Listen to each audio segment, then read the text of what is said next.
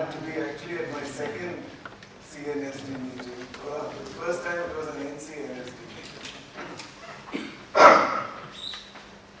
Okay, and I should also add a note of advertisement for this program next year. Just because it's over here and it is an advertisement, this is meant for people who would like to come together to work on problems together. So this is, think of it as a long workshop extending over 2 months, including a school and so on and so forth.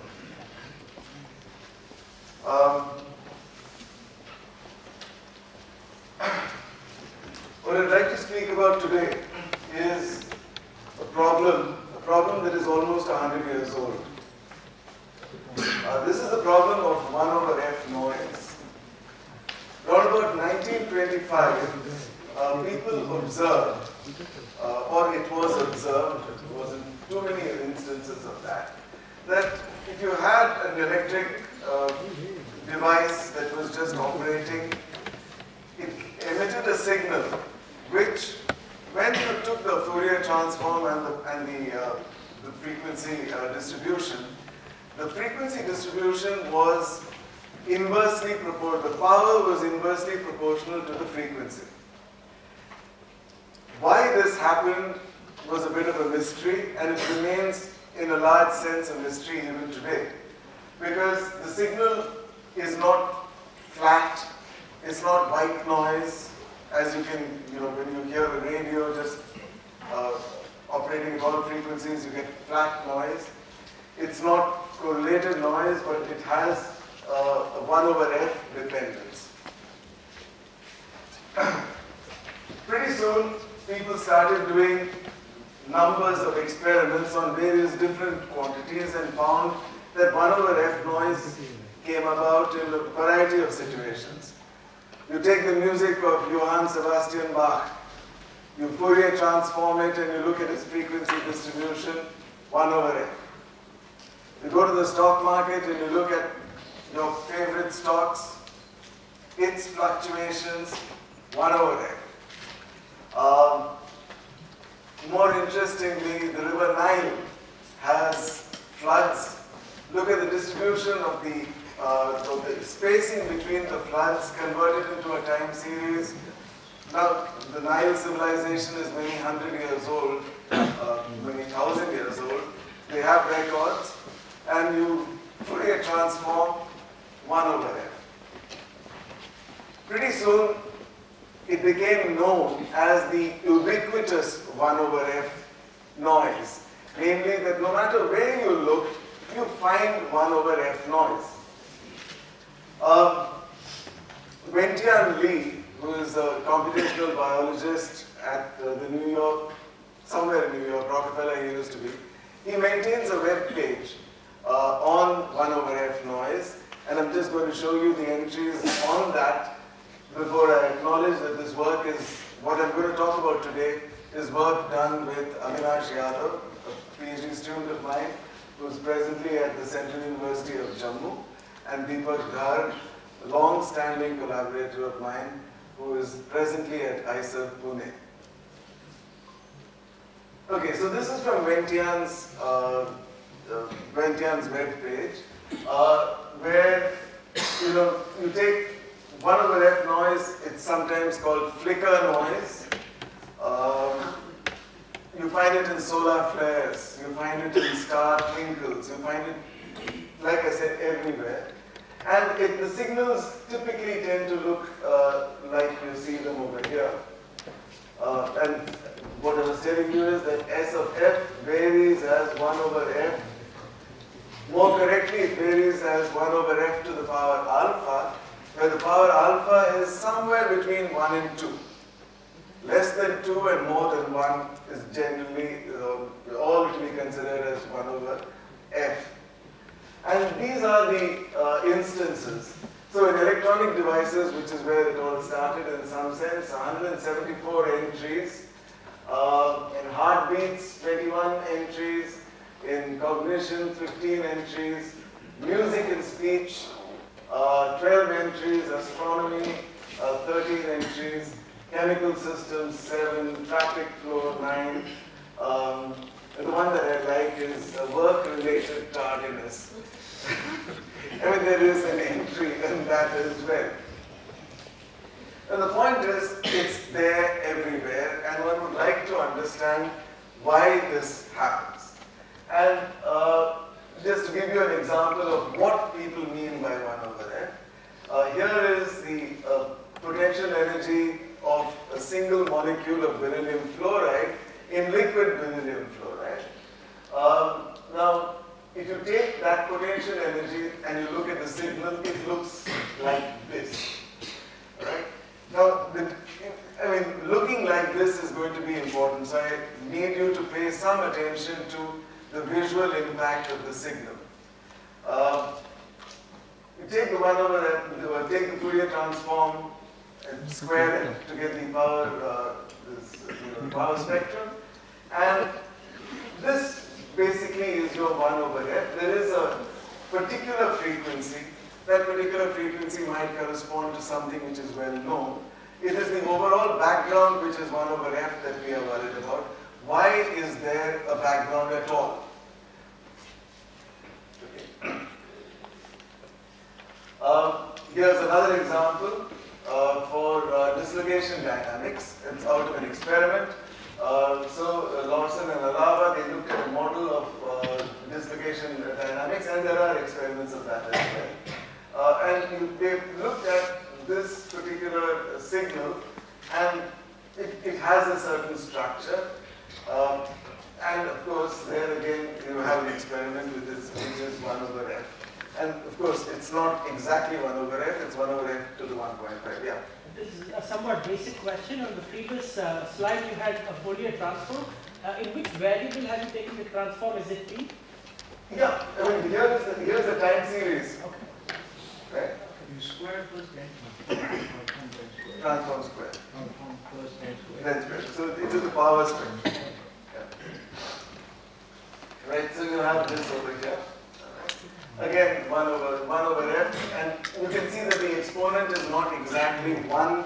It's anywhere from 1, somewhere between 1 and 2. Okay. I could go on. There are many, many examples that one has, as you saw in the Wenjian Li webpage. And there are 2 limits that I would like to draw your attention to.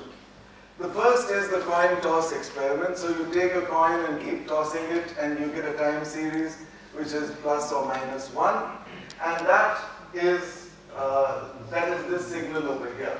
All right. So you just get complete random noise, and that has a flat spectrum. Okay. So if you took the Fourier transform of random sequences of 0 and 1, or plus 1 minus 1, so that you have a flat spectrum actually, you should get, that you have a 0 average, you should get a spectrum that looks like so. The other random signal that we are all familiar with, and I've looked at not only the talk titles, and we will go on to some of the talks, so I know that this community is familiar with the language. The random walk. So you take a 2-dimensional, or take a random walk in 1 dimension, on 2 dimensions, whichever you like, and so here steps along to the top, and then down and up and down, and so on and so forth. So if you look at the position and you Fourier transform that, that is your standard Brownian motion, and the standard Brownian motion, well known to have power spectrum, which is 1 over f squared. All right. So that is the brown line over here. So the random walk has power 1 over f squared. White noise has power f to the 0. It's just flat. And pink noise, flicker noise, 1 over f is a signal that looks like this, and it's got the slope 1. Okay, so basically one wants to know, why do so many signals that occur all over nature, why do they have a spectrum which is which is not a random phenomenon known to be of the Brownian motion type or the uncorrelated white noise type? Why do they have correlations? Right. So this is both to do with dynamics and statistics, so it's a question of interest. And as of now, including after I've given a title which says explanation, there's a reason why I gave that particular title.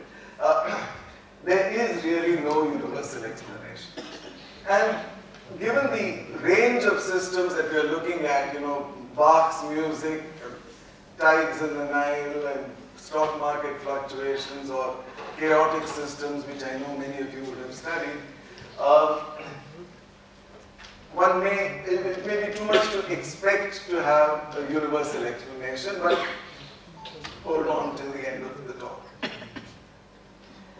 However, the ubiquity of 1 over f noise in diverse systems suggests that there must be some simple explanation of why this is so, rather than having very particular examples of why it must be so in case after case after case. So it would be nice to look for something which is general and independent of the details of the specific system. Now, since the 30s, there have been explanations one after the other. And there are many of them, and I know that many of you are familiar with them. One of the most, sort of in a sense, powerful ones goes as, well, this is the one that I like best, that the output signal is seen as the product of, and not the sum, as the product of independent random occurrences. Right? When you have this product of independent random variables rather than the sum, then, as was shown first by Montrol and others, Montrol and I forget who, Schottky maybe, who looked at this problem, the product of a whole set of random variables gives you a distribution which is log normal, and a log normal distribution in a sufficient frame of observance looks like 1 over f. It looks like an inverse power law. You can also look at a 1 over f spectrum as a superposition of many independent pulse-like events with a power law distribution for the interpulse, these relaxation times. Effectively, what you get in the spectrum is a superposition of Lorentzians. If you go for a superposition of Lorentzians, then it turns out that in a sufficient frame, if you've got the right distribution, you should be able to see 1 over f. We've seen, and there have been many papers that have been written, including people like Procaccia, Bakai, and others, about chaotic dynamical systems with small number of degrees of freedom, especially near intermittency. So when you have these long sticky orbits that keep very, very close, and we had a talk earlier today, you immediately come up with power laws because there are long-lived correlations in the variables. If you have these long-lived correlations in the variables, it eventually becomes, in the Fourier transform, it will translate into power laws in the Fourier transform. And sometimes they do have exponents which are between 1 and 2. And there are more. Particular experiments lead to a particular type of partial differential equation, sometimes with a fractional exponent, and that gives rise to 1 over f. I see this as a very particular case. And of course, there is self-organized criticality, or SOC, and again, we heard a couple of talks today. The title of the first paper that announced SOC was this, Self-Organized Criticality, an explanation of the 1 over f noise. And that's really the reason why tongue-in-cheek has said the explanation of the noise today.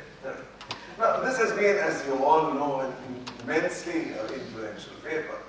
It's, it's current, in trying to find this to cut and paste onto the slide, I had to go to the Prola, to the online archive, and I think it currently stands at over 3,000 citations, which is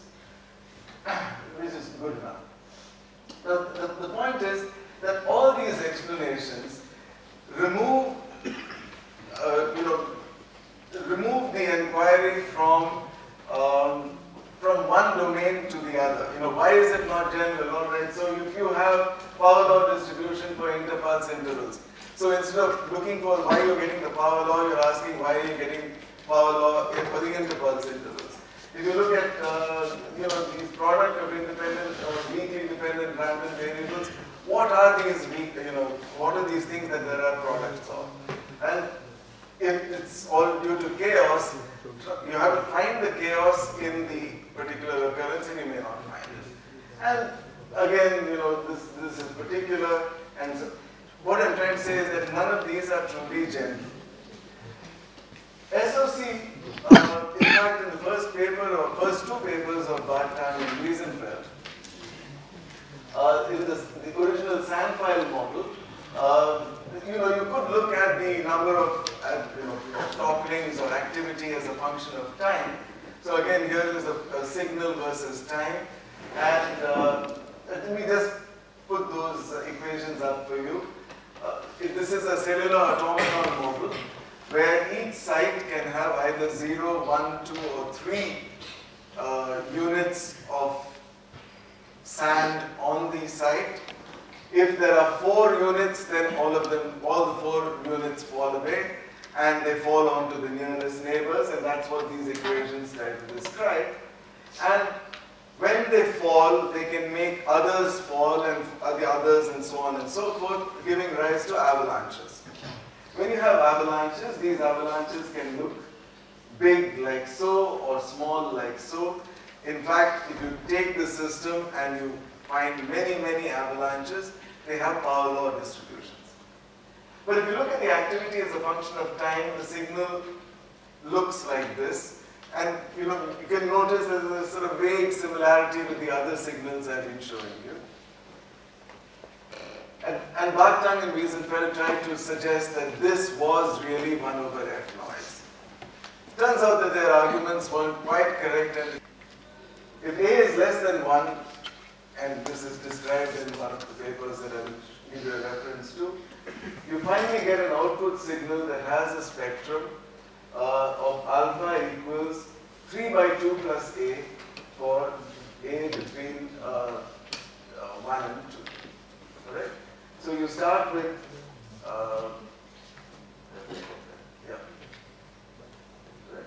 So regardless of what, you start with a Brownian signal which alpha prime is 2, and you will finally get your alpha as 3 by 2 plus A, where this A is just the exponent of the nonlinear transform.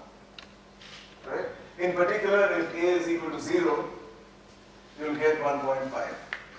And if A is a small number, you will get anything ranging from 1.5 all the way up to 2.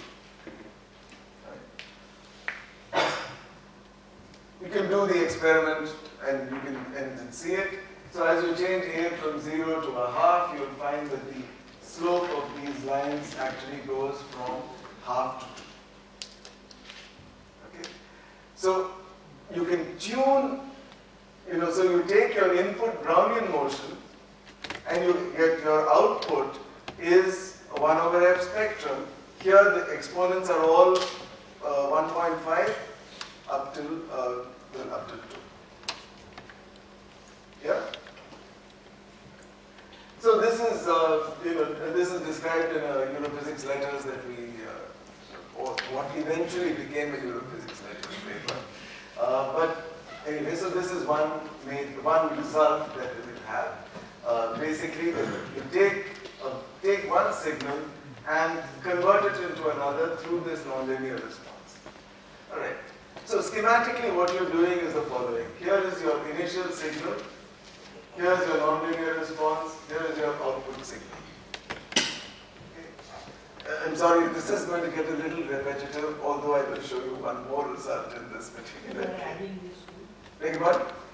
R and Zeit you are adding. See, Zeit is fed into R and you get the output is eta. If you think of this as a photodiode, you get your, you get some signal that's coming and output is some current. Correct? So the signal over here is not identical to the signal over here, but it is related. And the response is instantaneous. It's not keeping any particular memory.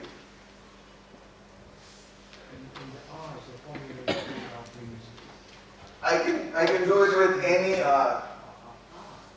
I mean, if I could only do it with that R, it would be sort of pretty weak. Right? I mean, I've already shown you 2R, but I'm going to show more. Right? But they're all of a certain type. Right? The reason for that is that many of these response functions have to take input over a huge range and give you an output which is in a finite range. So they all tend really to be sigmoid. So if you can do it with a Brownian spectrum, you can actually do it with a Gaussian spectrum. And so you take your input signal, the input signal is psi, right? Take your input psi to be a discrete time Gaussian stochastic process. Alright, and this can have, I require it to have this power spectral density A over F to the alpha. Okay, and A is 1. And this has got a cutoff of 1 over T for technical reasons which I don't want to elaborate over here. And below this cutoff, the spectrum is 0.